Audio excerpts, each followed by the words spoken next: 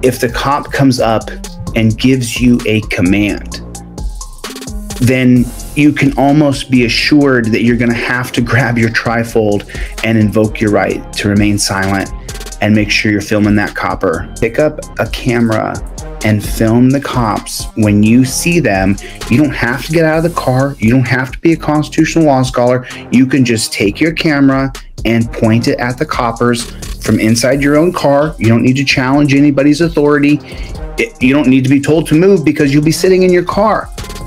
If they're going to give you a command, whether you're black or white, no matter what color you are, no matter how short or your melanin is, how dark your melanin is, or light complected, it more matters on the type of car you're driving, what time of night you're driving.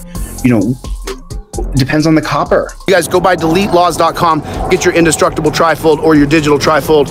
Have it with you always at all times.